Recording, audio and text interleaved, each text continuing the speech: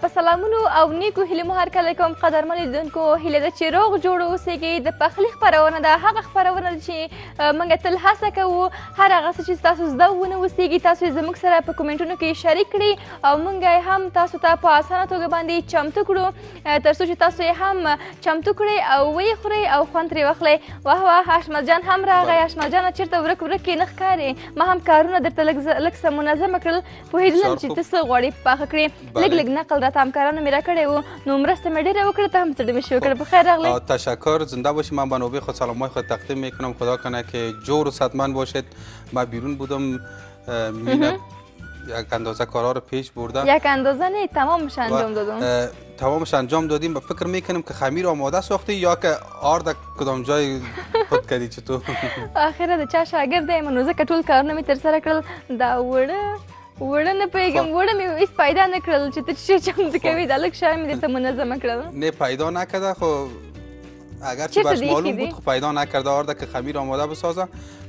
خیر وزور پسان آماده بساز. بالکل سمه ده احمد جان. نو غواړې چې څه چمتو کړې لیدونکو ته او کوم خواړه دې نن په نظر کې نیولي دي؟ بله امروز هم یک غذای بسیار عادی یا غذای بسیار ساده و کم مصرف آماده میسازیم که ایره میگن ایک پراشکي یک غذای روسی است. نو پښتو نوم یې څه ده؟ روسا زیاتر از این آماده میسازن. پښتو نوم یې یو پښتو نوم هم ورته ووایه چې لیدونکو ته لږ اسانه شي او بل دا چې ته لږ ماته نقل راکړه چې ته غواړې څه چمتو کړې زه به یو نوم ورته انتخاب کړم. نوم به هماغه ترجمه به یې کړم. سمبوسه تخم بگیم جور میکنیم چطور؟ د هګیو سمبوسه ډېر ښه. او بالکل سمه ده. به مو شکل است تقریبا به مو شکل است. میتونیم که به مو شکل ما شما آماده بسازیم. سمبوسه که ما و شما آماده میسازیم خب هم شکلشان فرق میکنه که به چه شکل که خمیر آماده میسازن و ما شما داریم کچالو ماش گپا رو اضافه میکنیم. اونا مثلا تخم جوشانده است و کچالو رو میجوشانن به مو شکل آماده میسازن. خب یک کار میکنیم که میریم مواد لازمه رو میبینیم. شما هم یادداشت بگیرین. میتونید که یک غذای خوب شما هم آماده بسازین در خانه. یک پیراشکی میگن که یک غذای وقت یک غذای مزه‌دار و خوب تر. یک پراشی یک پیراشکی ډېر ښه. نو احمد جان ته هم کارونه پیل کړه. قدرمن لیدونکو اوس هم زه د هګیو د سمبوسې د اړینو توکو پاکیج ګورو. بیا هم زموږ ملتیا مه هېروئ.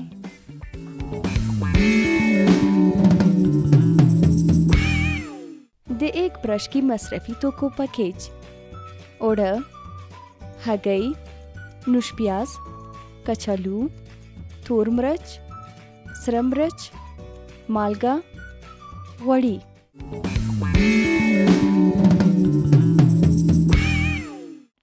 لیدونکو بیا هم ښه راغلاست. د ایک پیراشکي د اړینو توکو پاکیج مو وکتو چې هګیداره سمبوسې دي چې یو ډول روسي خواړه دي. هیله ده چې تاسو یې هم زده کړئ چمتو یې کړئ او خوند ترې واخلئ او ډېر نوي خواړه هم دي. که تاسو وغواړئ چې هوسانه چمتو کړئ نو کولی شئ چې همدا هګیداره سمبوسې چمتو کړئ. نو ښه احمد جانه د هګیداره سمبوسې په څه ډول باندې چمتو کیږي او غواړئ چې په پیل کې کوم کارونه وکړئ؟ درسته.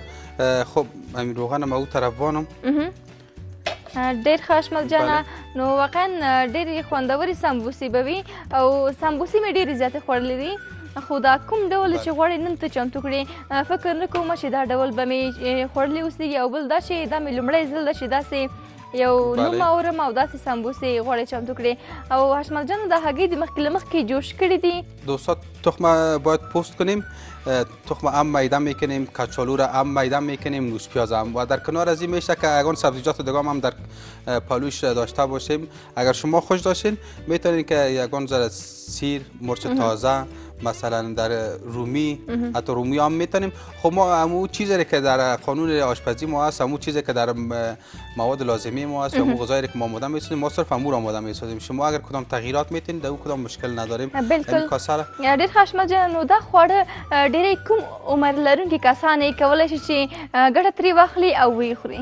خب ایره هر کس میتونه از استفاده کنه به خاطر که خو مطلب می دا پوهیږم چې باید هر که ماشومان وي که لویان وي که د چا عمر چې ډېر زیات لوړ ده باید ګټه ترې واخلي خو د کوم عمر لرونکو لپاره ډېر زیات ګټور دی چې باید نوشیجان کړي یک موضوع تخم ویتامین های پیشتر داره از این به اطفالتان دائم آماده بسازین یک غذایی است که مثلا ما شما در خانه آماده میسازیم اطفال ما اگرچه حالا روزهای قرنطینه است اطفال یا هم بزرگا هم بچه ها یا دختران که مکتب میرن اونا حتما وقت گشنه میشن میرن از کراچی یا از بیرون هر نوع غذا رو نوشیجان میکنن مجبور هستن که نوشیجان به خاطر وقت گشنه شوی بولونی در روی سرک پخته میشه او که پاک باشه نباشه او دیگه معلوم نمیشه ولی چرا امیر رقم یک غذای پاک آماده نسازیم یک غذای منظم آماده نسازیم در بکس اطفال خود بگذاریم هم قوی است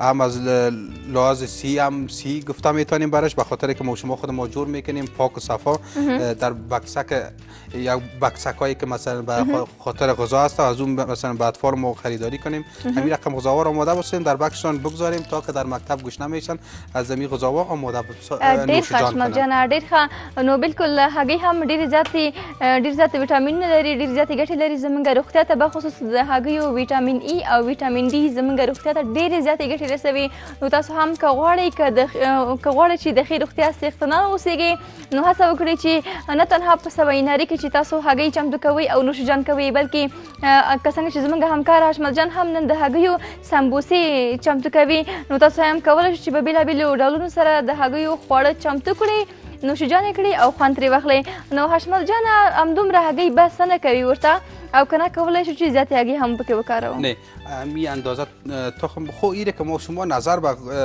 عزیز که ما شما چقدر آماده میسازیم یعنی کم آماده میسازیم زیاد آماده میسازیم ډېر ښه حشمت جان نو دا کوم خواړه چې غواړئ چې ته نن چمتو کړې نو د څو نفرو لپاره بسنه کوي د څو نفرو لپاره د آمادګۍ چمتووالی دې نیولی ده خب نظر به اینو گفتم یعنی ما اینو گفته نمیتونیم که مشخص بسازیم که برای 5 نفر کفایت میکنه یعنی 5 دانه تخم اگر در کنار از کچالو هم است میشه که برای 5 نفر کفایت کنه چون یک دانه تخم با یک حداقل کچالو است و نوش پیاز است و یک آماده میشه یک غذایی است که پروتئین هم داره برای 4 الی 5 نفر کفایت میکنه بالکل حشمت جان نو ډېر ښه او کچالو دې هم جوش کړي دي او اوس غواړئ چې سپینې کړي نو کچالو هم زموږ روغتیا ته ډېرې زیاتې ګټې لري نو او بخصوص هغه کسان چې ورزش کوي تمرین کوي د هغو کسانو لپاره هم کچالو ډېر ښه خواړه ګڼل شوي دي او د ماشومانو لپاره هم که ستاسو د ماشومانو وزن کم وي داسې نه ده چې موږ ووایو که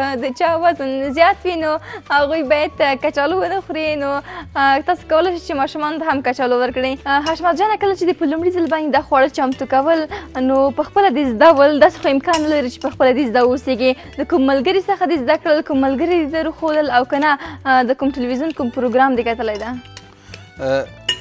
درست است این خاطر است که در قدم اول من یادآوری کنم که هم همراه با قاشق میتونیم که مکس کنیم یا توته کنیم یا مخلوط کنیم هم همراه با چاقو یا هر وسیله که مثلا شما دارین از تراشک هم کشیده میتونیم همراه با چاقو هم میتونیم که میده کنیم یا توته کنیم خب به ارتباط سوال که خودت کردی میتونیم که به یگان کتابای سر بزنیم یگان وقت یگان برنامه رو ببینیم اینو که ما یگان برنامه تهیه میکنیم به این شکل شما میبینین یاد میگیریم ما به این شکل یا یک برنامه رو میبینیم یا یک برنامه آشپزی رو میبینیم یا یک کتاب میخوانم یا از دوستا یاد میگیرم به این شکل ما هم یاد گرفتیم تو نیست که ما این کل از این دافزیم خدایی ثبت شده باشه نه کوشش کردیم یاد گرفتیم بعد از او اینمی که کوشش وقتی که نکنیم نمیتونیم که یک چیز یاد بگیریم بالکل حشمت جان زما خو هیڅ شی په ذهن کې نشته نو والا دا خو ډېر زیات ستونزمن کار هم ده او بل دا چې قدرمنو لیدونکو زموږ یوازینی د شمشاد ټلویزیون یوازینی هدف هم د دې خپرونې لپاره همدا ده چې کوم خواړه چې ستاسو زده ونه اوسېږي تاسو یې هم زموږ د خپرونې له لارې نه زده کړئ او د خوندور خواړه چمتو کړئ او خوند ترې واخلئ او والله چې اشمل جانه هګۍ دې هم ټوټه کړې کچالو دې هم ټوټه کړل نو میکس دې کړل ګډوډ دې کړل او غواړي چې اوس څه وکړي کوم څه نور هم پکې اضافه کوي بله اضافه میکنیم حالا نوبت به این میرسه که یک اندازه نوش پیاز ضرورت داریم ډېر ښه او نوش پیاز هم اشمل جانه خورا ګټې لري زموږ د روغتیا لپاره بخصوص زموږ د پوستکي لپاره او که غواړئ چې وینه مو میکروبي اوسیږي او یا هم التهابي اوسیږي نو تاسو کولی شئ چې نوش پیاز وخورئ تر څو چې وینه مو صافه شي او بل دا چې د نوش پیازو ډېره مهمه ګټه دا ده چې د خوړو هر څومره که ثقیل خواړه اوسیږي چې موږ نوشیجان کړو د خوړو د ښه هضم لامل هم کیږي د معدې د آرامښت لامل هم کیږي نو زه به یې ډېرې زیاتې ګټې نه وایم ځکه چې ګټې خو ډېرې زیاتې لري نو حشمت جانه باید په کومه اندازه باندې ټوټه شي دا پیاز تر څو چې یو ښې خوندورې او ښه ډیزاینداره پکوړې چمتو شي خب این رو به این شکل خرد توته میکنیم البته سمبوسه چمتو کوي ځکه چې سمبوسه او پکوړې خو یو رقم دي ما درته ویلي پکوړې خیر تو پکوړام بگو یگان دفعه مشکل نیست خانو حشمت جانه باید څه رقم ټوټه شي په همدغه اندازه باندې باید اوسیږي بله به این اندازه پیاز میده میکنیم و همچنان یک دانه قاشق خرد مربوطه نمک اضافه میکنیم مرچ سیاه مرچ سرخ شما باز میتونید که هر مسالجاتی که استفاده کنی میتونید که در استفاده داشته باشین نمک ډېر ښه حشمت جانه نو مرچ سیاه حشمت جانه که د تور مرچ او سره مرچ ونه اوسیږي شنه مرچ هم ونه اوسیږي نو د سمبوسې مو خوندورې راځي اگر مرچ سیاه اضافه نکنیم نمک هم اضافه نکنیم دیگه تو خود پریزانه باز میتونیم جور کنیم مالګه نه مالګه خو طبعا پارکور کې شته شتون لري نو دا تور مرچ شنه مرچ او سره مرچ که ونه اوسیږي خب مشکل نیست اگر مرچ نباشه میتونیم یگان مسالجات دیگر اگر داشتیم از اون مسالجات میتونیم استفاده کنیم اگر هیچ چیز نداشتیم حتما در خانه حتما یک چیز می باشه حشمت جان نو ته هم دا میکس کا لړ بشو یو لنډه دمه بو درست است خوب گپ است قدرمنو لیدونکو اوس هم تر څو چې حشمت جان دا کوم هګۍ او کچالوی چې میکس کړل تر څو چې دا غواړي چې چمتو کړي تر هغه پورې زو یو لنډه شان دمه اخلو بیا هم زموږ ملتیا مه هیروئ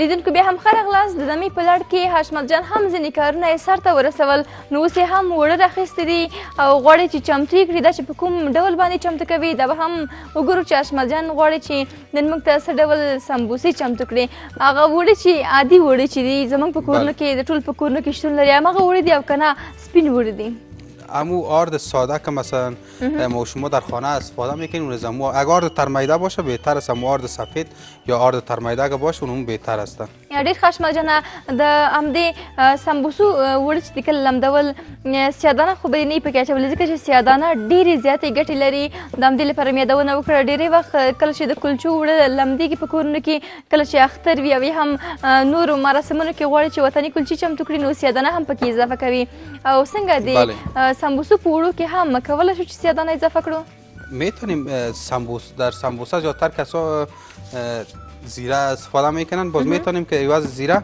از سیادانه هم استفاده کنیم سیادانه چې دا ډېرې زیاتې ګټې هم لري او ډېر ښکلی بوی هم لري د همدې لپاره مې یادونه وکړله که موږ پکې وکاروو د سمبوسو په وړو کې نو څنګه به وي نو ډېر ښه حشمت جانه وړه باید په همدغه اندازه باندې اوار شي بله به همین اندازه اوار میکنیم ډېر ښه به همین شکل که ما حالا آماده ساختیم بینیمی ډېر ښه حشمت جانه ځینې کسان دي چې کله وړه هواروي غوړي ورباندې اضافه کوي غوړي ورباندې اضافه کوي نو هغه څنګه د څه لپاره کمال یې څه ده او زیاتره مې لیدلي دي چې د کنجدو غوړي ورباندې اضافه کوي خب بازو چی آماده می ساخت تو دیدی؟ هو ما ولیدل یا هم پیرکي چمتو کول او یا هم د سبۍ د ناشتې لپاره او یا هم چې کلچې چمتو کوي یا هم ډوډۍ خب فرق میکنه در هر چیزی که ما شما آماده میسازیم فرق میکنه مثلا بولونی آماده میسازیم اگر امروز با روغن آماده بسازیم بسیار یعنی مشکل است که رو آماده بسازیم و یک دانه از رو شاید 3-4 دقیقه جور کنیم وقتی که یک 20 دانه بولونی پخته کنیم شاید به چند ساعت طول بکشه خب فرق میکنه بعضی غذاها که مثلا ضرورت داریم بر از اون که باید یک کم امروز با روغن آماده بسازیم بعضیش با آرد میتونیم آماده بسازیم و بسیار طریقه آسان و بسیار ساده ډېر ښه اشمجانه د سمبوسو د پخولو نه که کومه جالبه خاطره ولرې زموږ سره او د لیدونکو سره یې شریک کړه. دا چې کومه ورځ دی که غوړي ډېر زیات درڅخه سره شوي اوسېږي او سمبوسې دې کله پکې اضافه کولې یا هم ته سوځېدلی اوسېږي داسې کومه جالبه خاطره لرې؟ طبعا چې ډېرې زیاتې لري فکر کوم اوس دې حتی دومره زیاتې دي چې په ذهن کې دې هم نه راځي. والا فعلا خود در ذهنم نیست که من کدام خاطره جالب مرا وقت میگفتی مسج میکردی نه اشمجان نن خو ځان داسې نشي رانه خلاصولی باید دست ما میسوزه یا مثلا روغن کالای ما چرب میشه ای خو قدر دیگه جالب نیست که ما برای تو یادآوری کنم. هغه جالبه خاطره د لیه د وتله کله چې د پالک مکسر کې اچولي ول او مکسر چې کله سر دې ورته خوشي کوو ټول پالک په تا باندې راتوی شوي ول یاد کړي ده؟ ما نگفته بودم که چمکارن و دی په ځای چې ستا جامې درته پاکې کړي وی راشه سلفي در سره واخلو. خب یگان گپا میشه دیگه در جریان برنامه خو ایره به می شکل آماده میسازیم. دا په یو دیزاین باندې جوړیږي او کنه هر دیزاین که زموږ خوښ اوسي؟ نه فعلا ما با یک دیزاین آماده میسازیم. شما میتونید که با چندین دیزاین آماده بسازین یا هر دیزاینی که شما خوش داری به این شکل یکی در دیگه این به این شکل آماده میسازیم. ډېر ښه ډېر ښه. نو دا کله چې په غوړیو کې اضافه کوې بیا وروسته له هغه نه خو به خرابېږي نه؟ نه خراب نمیشه چون خمیر از این قدر سخت نیست. باز اگر خمیر یک کم سخت باشه باز میتونیم که این بغلاش کم تر کنیم. ډېر ښه اشمجانه. نو به این شکل تمامش آماده میسازیم. یک کم فشار ام میتیم این قسمتش در پایین بگذاریم یک کم فشار ام میتیم تا هم قسمت پایینش خود بچسبانه خوب و جدا نشه. به این شکل کلش آماده میسازیم. روغن هم باید گاز چالان کنیم تا روغن گرم شود. با مو اندازه که ما شما بولانی پخته میکنیم سمبوسه پخته میکنیم با نمو اندازه این چیز آماده میسازیم و این شما دیدین دوستا که با نیم شکل آماده ساختیم میریم میبینیم کدام ویدیو آماده ساختیم. او بالکل همکاران مو وایي چې اوس هم زو قدرمن لیدونکو اوس هم زو په ګډه سره هغه ویډیو ګورو چې د ترکاري څخه ښکلی ډیزاین جوړوي. وروسته له ویډیو نه بیا هم زموږ ملتیا مه هېروئ.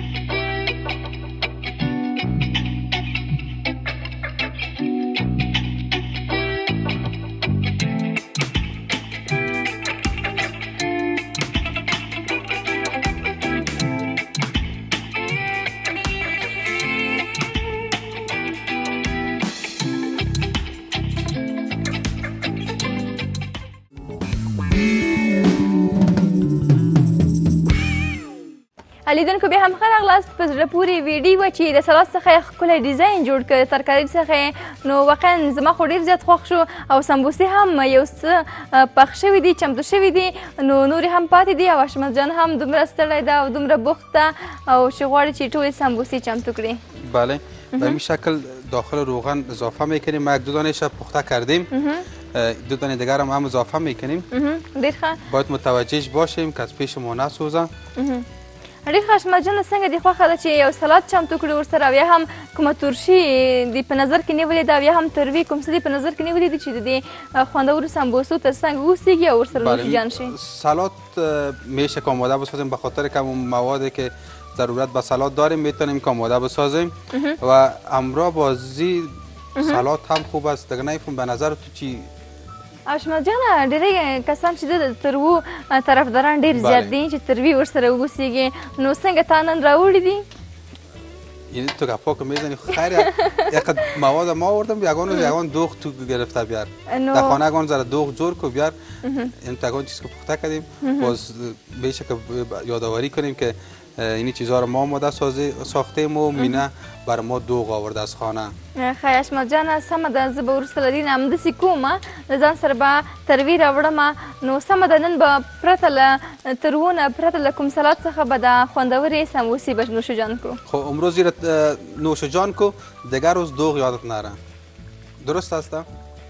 بالکل سمه ده. سمه ده نو اشمت جان دا دودانې سمبوسې خو دې چمتو کړي دي زه وږې شوې یم غواړم چې دا نوشجان کړم. نوشجان که میکنی خیلی اون مغوری را یا کدام پشقاب اگر باشه یا مغوری را بیاری که ما براتو دلته یو دانه غوره ده دا به زره واخلم. درست است و این شا هم آماده ساختیم. خب ما کار میکنم که این دینی قسمت میمانم تا که روغن خود جذب کنه. ډېر ښه نو حشمت جانه همدغه سمبوسې چې د هګۍ سمبوسې دي همدغه په څو ډوله باندې چمتو کیدلی شي؟ خب این به چندین شکل میتونیم آماده ساخته. شکلاش مشکل نیست که کدام شکلی را آماده بسازیم. هر شکلی که بتیم صرف اون موادی که داخل از اضافه میکنیم مثلا تخم، کچالو، نوش پیاز و همچنان یگان سبزیجات دیگه اون در کنار از اون مساله‌جات. بالکل سمه ده اشمت جانه نو له تا څخه هم ډیره مننه. زه به مې هم خپل دستکشې وباسم او د دې خوندورو سمبوسو خوند به وګورم. درست است. خودت نوشجان کن مزه‌ش با دوستا شریک بساز. دوستا این بود برنامه امروز ما که تقدیم شما کردیم. تا برنامه آینده که باز هم در خدمت شما قرار میگیرم. شما رو به خداوند پاک میسپارم. شب خوش. واقعا ډېرې خوندورې سمبوسې دي. نو د ستوني نه تېر شي چې ونه وایي د تر اوسه د ستوني نه دي تېرې کړي او خوند باندې څنګه قدر کم نوشجان میکنی که هر روز که تو هزار نوشجان میکنی دل ما تو بیخي واقعا ډېرې خوندورې سمبوسې دي اشمت جانه. ډېره مننه نړۍ مننه. تشکر زنده باشید. قدرمنو لیدونکو واقعا ډېرې خوندورې سمبوسې دي هګۍ سمبوسې چې یو ډول روسي خواړه دي. نو تاسو هم کولی شئ که مو زموږ خپرونه پوره نه وي کتلې کولی شئ چې د شمشاد ټلویزیون په فیسبوک پاڼه باندې او په یوټیوب کې هم تاسو پخلی سرچ کړئ تر څو چې د بیا ځل لپاره زموږ خپرونه وګورئ او د خوندور خواړه چمتو کړئ او خوند ترې واخلئ. تر بیا ښه وخت او ښې شېبې. له لیدلو مو مننه.